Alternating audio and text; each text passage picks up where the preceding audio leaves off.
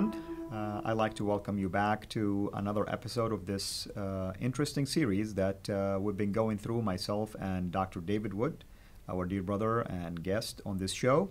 The series, as you've noticed, has to do basically with multiple arguments raised by our Muslim friends related to different topics. Some of it has to do with the Quran, some of it has to do with Muhammad himself, and others has to do with things outside really of the Quran or Muhammad, like today's argument that we're going to address, which has to do with this supposed argument that because Islam is rapidly growing, then it must be a true religion. Dr. Wood, welcome back. All right. Well, this is yet another example of an argument where the argument is flawed on multiple levels. And we've seen this over and over again with Muslim arguments. When Muslims claim, or when Allah claims, that if we can't write something like the Quran or a chapter of the Quran, then it must be from God. The argument's flawed on multiple levels, because even if it's the case, that Islam, that the Quran cannot be produced by anyone else, that no one else can write like the Quran, that wouldn't make it the word of God, because that would just mean it has a unique style. So again, even if we couldn't write something like the plays of Shakespeare or the symphonies of Mozart, that wouldn't make these inspired by God. It would just mean they had a style that was different or unique or better than other people. So best case scenario for Muslims, that would mean that Muhammad was just a great writer with a unique style. Wouldn't have anything to do with whether it's from God. But the other problem is when we actually look at the Quran, it's just not impressive at all. And we see this over and over again with Muslim arguments, that they're not just flawed in one way, they're flawed in multiple ways. And this is yet another example, because when Muslims say, and by the way, this is extremely popular. It happens at almost the end of every interaction I have with Muslims. They'll start off by making some argument about scientific miracles in the Quran or something like this. Then we'll actually start going through them. I'll refute them, show them that the argument is silly, and then they'll conclude with, well, Islam is still the fastest growing religion in the world. Or I'll make a video about all of the Muhammad's silly teachings and so on, and Muslims will respond, but Islam's the fastest growing religion in the world. So this is sort of supposedly their clincher. Right. But the idea that something is true because it's growing rapidly or it has expanded is so incredibly silly that Muslims would not take this even as evidence if it were being used of anything else. Right? So today, the new atheism has been spreading rapidly among many people. What does that have to do with whether it's true? Well, Muslims would say nothing at all. It has nothing to do. That would show you how sinful people are and how much they want to rebel against God. Christianity is the largest religion in history. Has about 2.2 billion followers of various kinds of Christians in the world. Would Muslims say that proves that Christianity is true and therefore that Islam is false? Absolutely not. They would not take that even seriously as an argument. But notice the similarities there. Christianity is the largest religion in history, therefore it must be true. Islam is growing fastest, therefore it must be true. Very similar types of arguments, but Muslims take one very seriously and they wouldn't take the other as any evidence at all. So there's a question of if something is spreading rapidly, does that have something to do with whether it's true? Well, one of the fastest spreading movements in history was communism.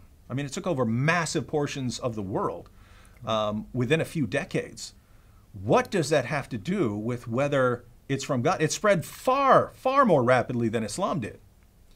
So and it denies God. Yeah, and what does that have to do with whether it's from God? Nothing. So over and over again, if you gave Muslims a list of rapidly growing ideologies, rapidly spreading ideologies, and said, does this have anything to do with whether this is from God? Over and over again, they would say no. But here we get to Islam.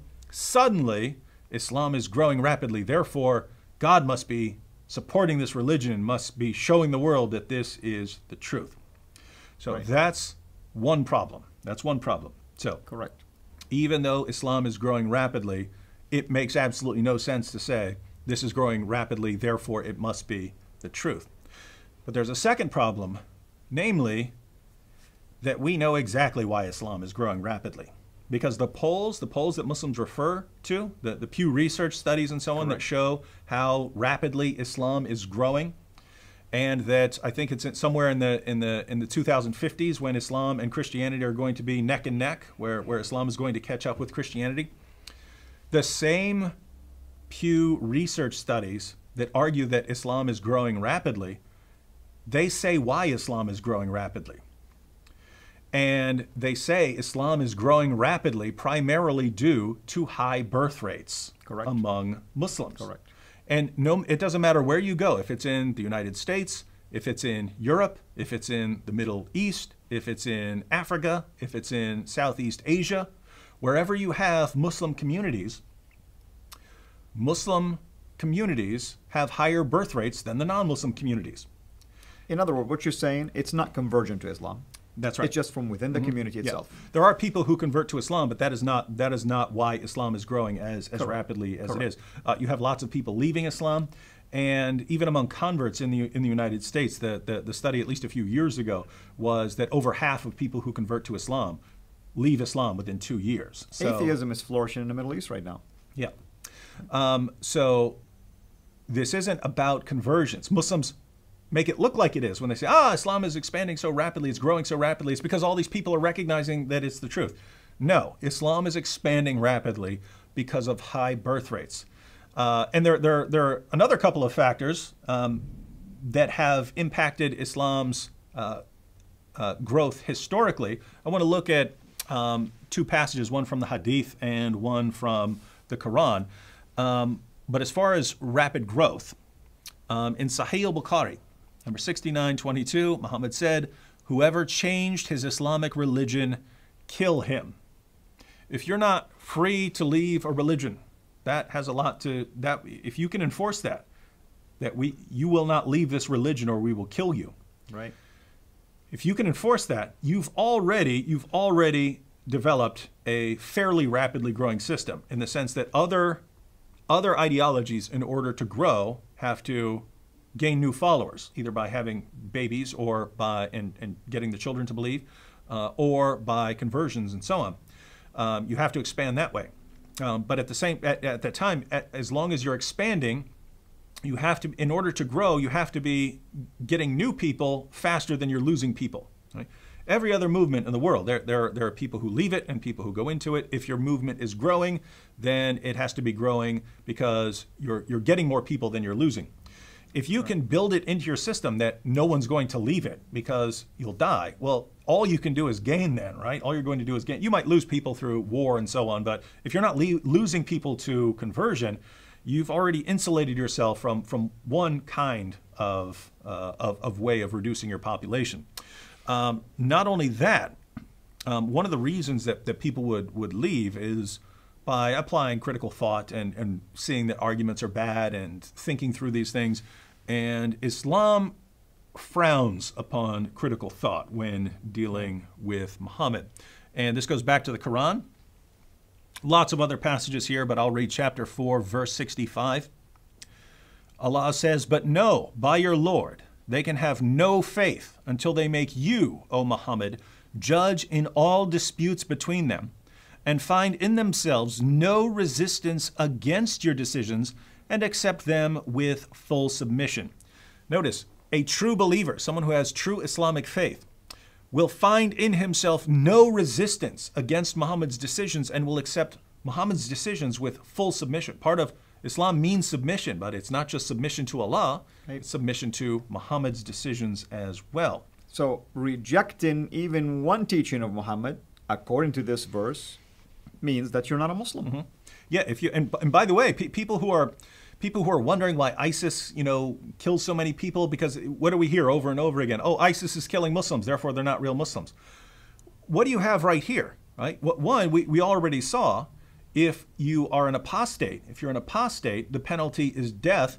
What does Allah say right here? If you have any doubts about any of Muhammad's decisions, you're not a real Muslim. So if you've recited the creed, if you've recited the Shahada, then you've become a Muslim. But according to this, if you reject anything Muhammad said, you're not a real Muslim. Absolutely. Now, when ISIS goes out and they kill Shias or other groups, Are they killing Muslims they regard as good, devout Muslims, or are they killing Muslims they regard as hypocrites and apostates? You're right. And with that, I want to piggyback on this particular issue. Even let's hypothetically speak and say Islam is growing for other reasons. Mm-hmm. Which branch of Islam are we talking about? Mm-hmm. Are we talking about the Sunni branch Mm-hmm. who's growing? Are we talking about the Shia branch that is growing? Are we talking about Ahmadiyya branch? Are we talking about the Sufi branch? In fact, there is a chart, if we can show that to our audience here, and look at it. I mean, look at how many just generic branches are out there. So which one of those branches is the one that is really growing the most? In fact, if you go to the same survey, the Pew Research, you'll discover that actually it seems like the Shia Muslims are gaining more ground than the Sunnis if you think about the growth rate from here until 2030. Does that mean Islam will be growing? Would the Sunni person admit now that the Shia branch will become more dominant or become basically larger in number? Because we have to ask ourselves. If we follow the reasoning that they give, right, then if the rate at which something is growing is evidence of its truth, then all Muslims would have to do is look at statistics about which group is growing most rapidly, and they would say, that's the group the group of Islam, that's the sect I have to that I have to follow. Because exactly. that's the truth. Exactly. But they won't follow that reasoning, right? They won't do it. Absolutely. And so it's just the argument itself is just silly to use something like this just as an example, because any group could be growing in certain area more so than others, and they could be, like you said, atheists. They could be Hindus. They could be anything else. Does that mean that's the group that I have to follow in that particular area just because their number is increasing? Yeah, and it changes from time to time, right? I mean, Correct. What the fastest growing movement in the 19th century is different from the fastest growing movement in the 20th century and so on. Is the truth changing? Well, it is if this argument is actually a serious argument. But so anyway, we have the killing of apostates. We have the warning about doubting things that Muhammad said or criticizing things that Muhammad has Muhammad's decisions. And so this really discourages critical thought of Muhammad, right? Because if you have any doubt about something Muhammad has said, right? So if Muhammad says you dunk your fly into a drink to make sure you get all the cure for the diseases that the fly is carrying, if you say, I've taken biology class and I don't think that's right. The Quran says you're not even a real Muslim because you're doubting Muhammad's decisions. Right. So there's not a lot of critical thought about things that Muhammad has said. So we have lots of leaving Islam and thinking critically about Islam, very strongly discouraged by the religion. But the primary cause of Islam's growth is Islam's treatment and view of women. Correct. How are women treated where you grew up in Saudi Arabia? Well, of course, they have nothing near the rights of men, of course. They cannot drive. They are obviously a step below when it comes to equality with men. And there's many other things, of course, that they have to adhere to the Islamic teaching according to the Quran and the traditions of the Prophet. Mm-hmm. And viewers might be wondering, what's the connection here? What's the connection between treatment of women and rapid growth of Islam? Well, there's a definite, very clear connection here. Namely that the more opportunities women have in life, the more of an impact you have on birth rates. So like in a place like the United States where, a girl grows up, she goes to school, she goes to high school, many of them go off to college, then start a career and so on, then get married and so on. Women are start getting married at 24, 25, 30, things like that before they're even starting their families. If you're in a place where you don't have those kinds of opportunities, where women do not have those kind of opportunities, where they don't go to school, where they certainly don't go to college, where they don't have a career, these girls get married off at 12, 13, 14, 15 years old, and they start having kids then, right? So you have lots of women in the West who, yes, I'll have my kid after I finish my school, finish my education, get my career started, then I have the kid, and then maybe you have one or two kids, if you have any. By the time a girl in Afghanistan or Pakistan or Saudi Arabia is 25, she's had 6 or 8 children. That's right. But because of the treatment of women, because women have fewer opportunities in Islam, as far as education, career, and so on, because of the impact of Islam on Islam's view of women, that they shouldn't be doing a lot of these things. I mean, think, in Pakistan, I mean, they will shoot girls in the head for going to school, right? They will show up and throw acid on them. They will blow up their schools to keep these girls from going to school. Why? They understand that this will have a massive impact on their culture if girls are becoming educated, that this will impact the entire system. The entire system. Now girls are going to school. Now they're going off to college. Now they're having careers. This changes everything. Now we're not marrying them at 13 and 14 years old. They understand this changes everything. And you've got the Taliban, and they're killing girls over this sort of thing. Right. But they are right in the sense of how much that would impact the Islamic community. Because Islam, at the end of the day, is growing because it has a negative impact on the opportunities girls and women have. Because girls don't go off and have a lot to do, they have almost nothing to do in many Islamic communities apart from getting married off at 13, 14, 15 and starting their family immediately, and they end up having far more children than other communities. And therefore, the population, the Muslim population, explodes because they're just having more kids than other people. And the population grows, but because Muslim countries are so inherently unstable because of the commands to fight hypocrites and kill hypocrites and so on, they then flee those Muslim countries as fast as they can, and they immigrate to the West, to the United Kingdom or to the United States and so on. And I don't blame them for wanting to get out of those areas where they might be killed just because of their particular view of Islam. So when we ask ourselves why, as far as just raw numbers, why is Islam growing so rapidly? It's growing rapidly because of high birth rates due to few opportunities for women in Muslim nations. Why is Islam growing rapidly expanding in the West? It's expanding rapidly in the West due to high birth rates of Muslims even in the West, and immigration of people leaving Muslim countries, because Islam really doesn't do a good job making stable societies that people want to live in. So the real reason Islam is growing rapidly is Islam makes violent societies where people do not feel safe and they want to leave. And Islam has a low view of women that does not give women many opportunities in life. And so they have more babies because they start having babies earlier because there's nothing else for them to do.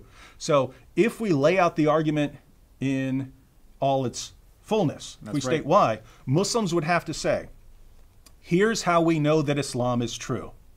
Islam is true because it gives girls and women few opportunities in life and reduces them to baby-making machines. That's what they're good for.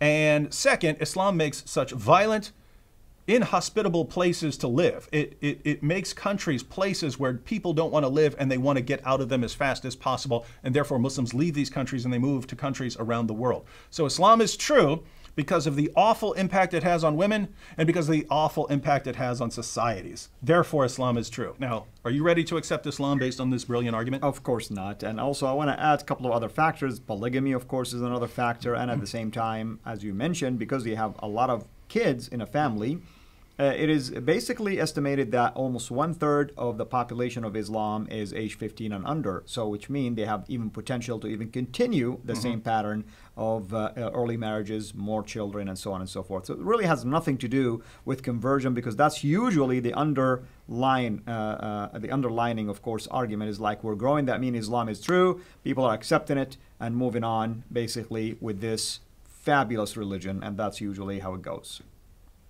Well, that's yet another exciting argument, of course.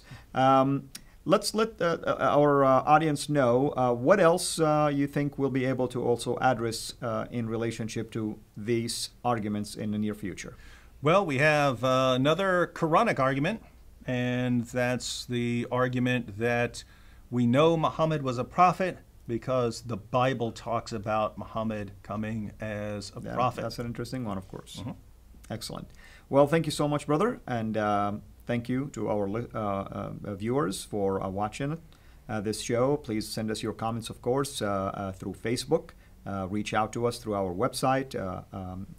Dr. Wood, maybe you mentioned to them also how they can get a hold of your website if you like.